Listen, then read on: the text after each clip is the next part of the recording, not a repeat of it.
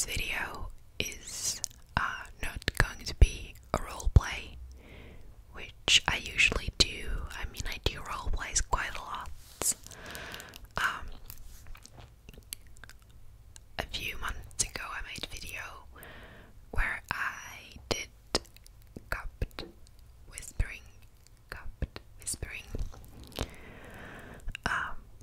binaural cupped whispering and telling you secrets, and somebody requested that I make another one with juicy personal secrets. So today I'm going to be just rambling, doing a ramble video, and maybe telling you a few more secrets. So, yeah. The first thing isn't really a secret, but it's a New Year's resolution that I made. And I'm trying to, this year I decided to try and eat more vegetarian food and vegan stuff. I haven't tried it out before, like going vegan or going vegetarian, but I thought that it would be quite interesting because I know there's a lot of vegan products out there that I'm really excited to try. So, I quite often I feel bad for not eating and living in the most environmentally friendly way, but I'm trying my best and I'm constantly changing and learning new stuff. So, also just the plans and stuff I've been thinking about. I'm thinking of getting a tattoo.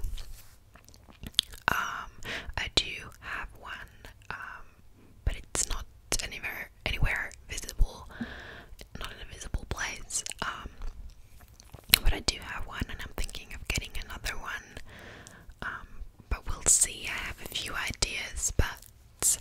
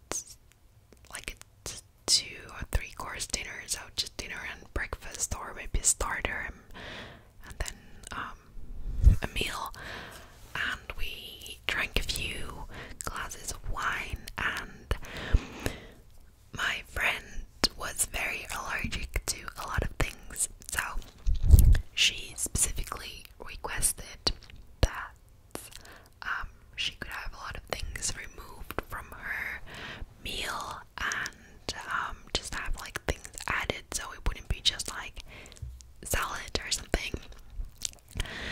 Then we ate, and then finally it was time to pay and leave. And once they gave us the receipt, we realized that they had not charged us for the wine and the additional things that she had ordered into her meal.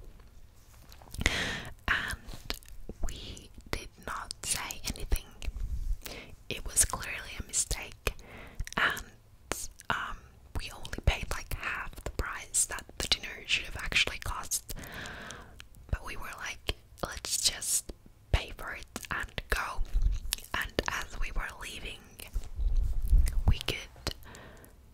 we sort of noticed that it was like the waiters were like discussing something with the bartender, or like it seemed like something did not add up.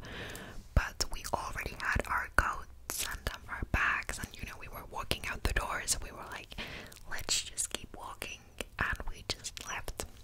Of course, this was a mistake on their part, but it would have been fair to say, hey, I think you forgot to charge us for that. But we were just happy to pay a little less, so.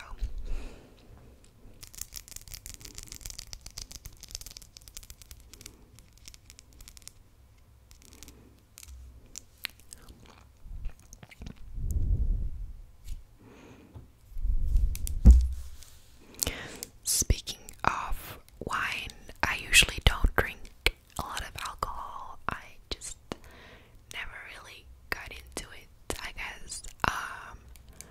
I do like to go out, I do like to go to parties, hanging out with my friends, things like that, but I'm not like a heavy drinker. So during my lifetime, I've always been the protective person. Like whenever someone's completely, going crazy, I guess I end up being the person to take care of them.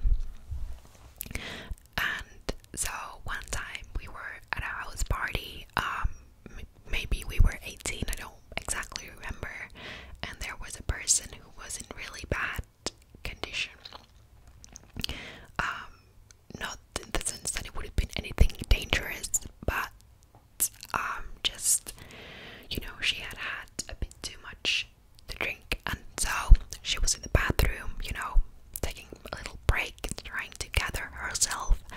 I happened to walk by, and my friend said to me, hey, come here. Not that friend that was hugging the toilet, but another friend who happened to be there.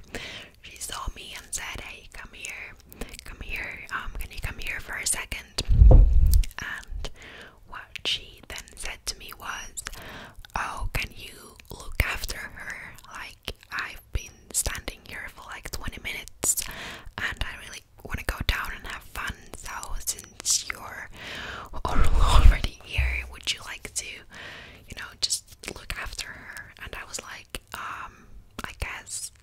I guess so. And so there I was, just by the door, looking at her. I tried to like speak to her, and I was like, hey, is everything okay? And she was just, just really not responding.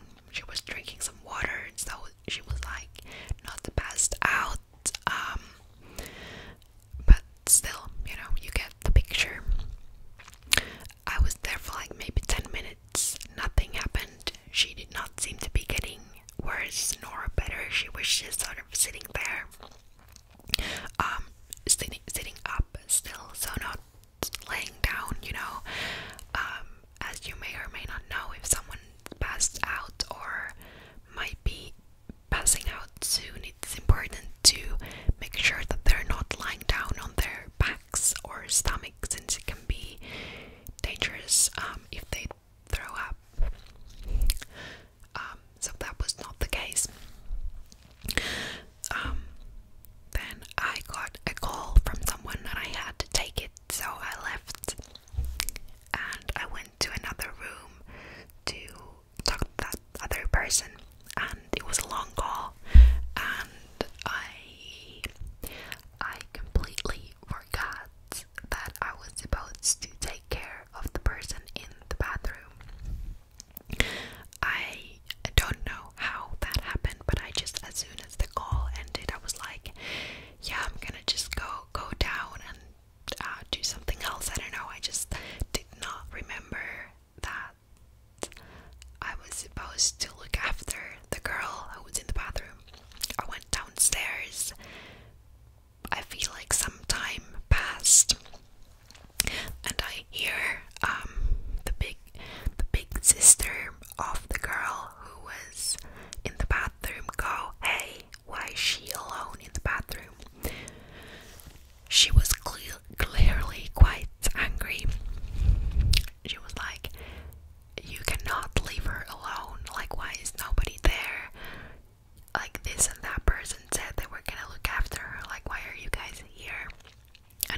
upstairs in the bathroom. Luckily, the person who had assigned me the duty of taking care of her did not remember that, or maybe they thought that I had done the same to somebody else, so no one blamed me. But I remember her being so angry, like, oh my god, she was alone in there, like anything could have happened. Why are you guys like not taking care of her? And mind you, this was the big sister of that girl, so naturally they are quite protective over them. Yeah, I was quite embarrassed. Nothing happened, she was fine afterwards. But I can understand that that is scary for you if you don't know what's happening and your sister's alone upstairs.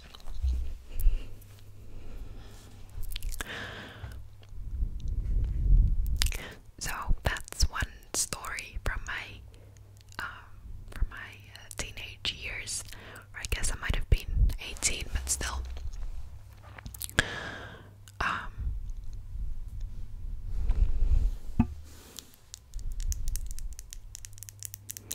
I really do not like the combination of these pink nails and this top. I don't know why.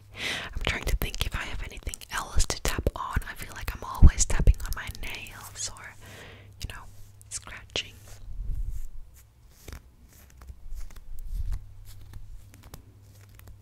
I have an orange.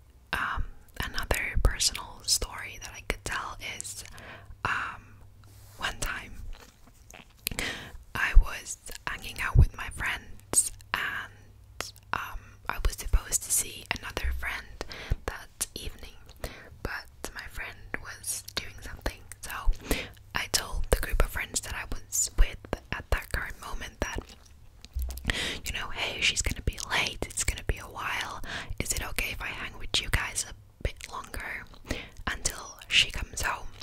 Because I knew that the place they were going, somebody's, I don't know, just a house party or like a get together, was nearby, and they were sort of reluctant to it. They were like, okay, it's fine, but not really seeming to be that excited, even though I was their friend. This was maybe like 5 years ago now, so it's a long time. We are taking the bus to go to the part of the town where they both live, and I'm like, okay, so I'll just like, I'm not gonna disturb you guys, I'm just gonna come with you to hang out until my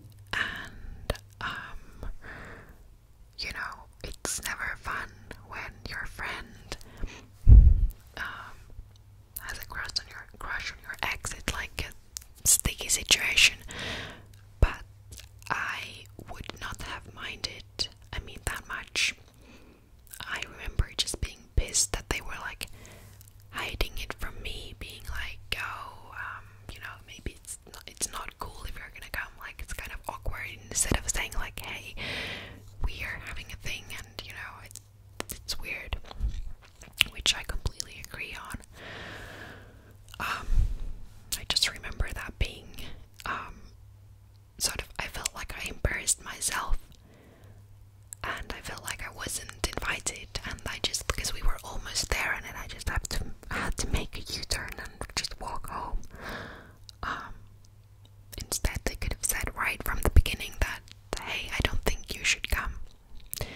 I don't know. That's not as funny of a story as I would have hoped. I'm trying to think if I have anything a bit more positive. Okay, so this last story takes place also at a house party. I guess these are some party related story time video.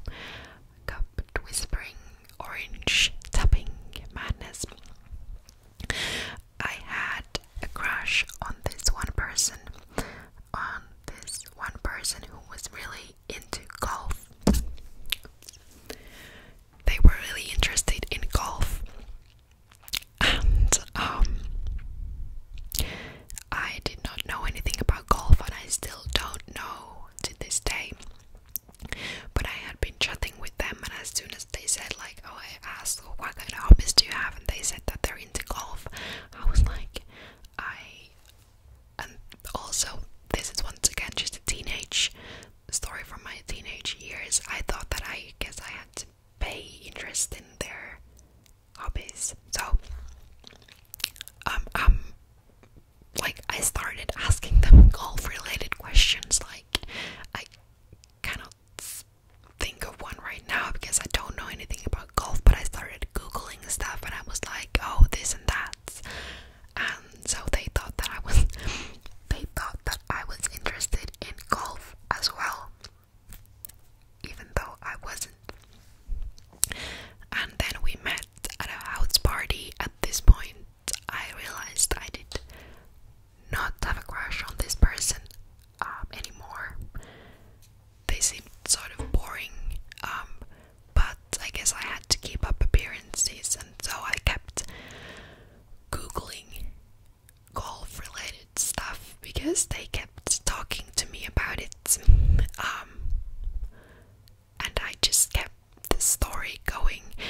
I mean, I tried to backtrack a little bit, saying like, oh, it's been a long time since I played. I'm not that.